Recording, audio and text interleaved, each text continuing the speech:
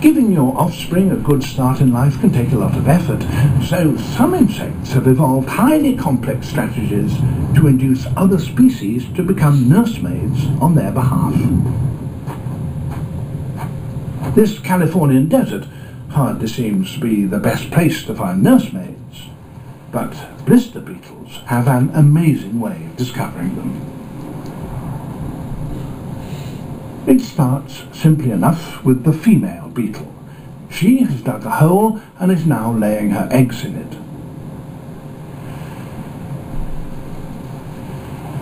That done, she abandons them. A few centimetres below the surface of the sand, conditions are good for eggs. Not too cold, neither too hot, even in the heat of the day. 6 weeks later, they hatch. But these sands are very barren and scorching hot. Somehow the tiny larvae have got to find food, and they won't find it here. Their survival depends on teamwork. Together, as a closely coordinated group, they climb up a stem of withered grass.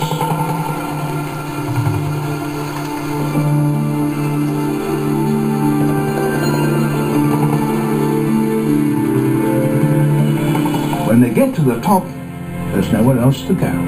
They look dangerously exposed to the sun and to other predators, but there they stay in a tight, squirming mass.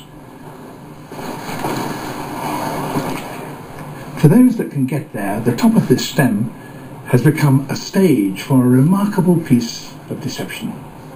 What these larvae want is a lift, a ride, and they want it so badly that sometimes they'll even try and get it from a human finger. But what they're really searching for is not a human finger. They're searching for another insect. Here it comes. A female digger bee, leaving a tunnel that she's just dug for her own young. She's off to gather pollen.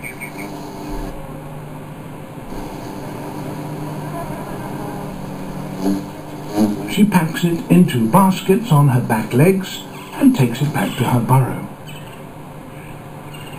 It will provide valuable food for her young when they eventually hatch.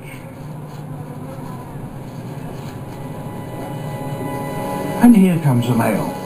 He's on the lookout for a female.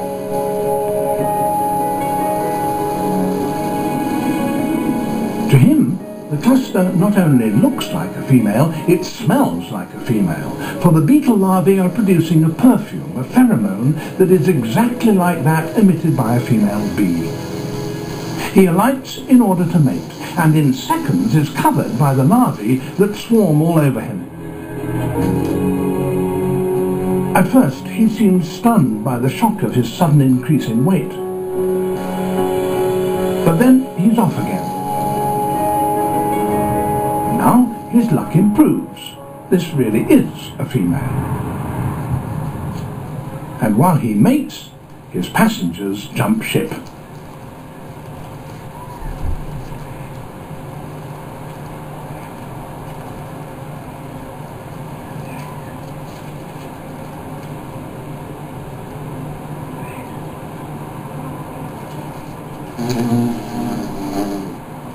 Now they're all on board a female bee.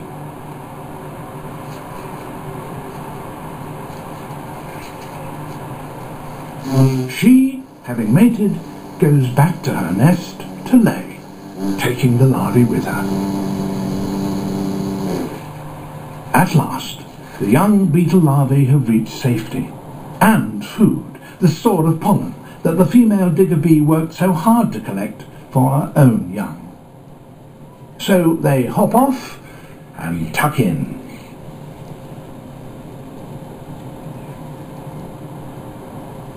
Not only do they consume the pollen, when that runs out, they will eat the young bee larvae too.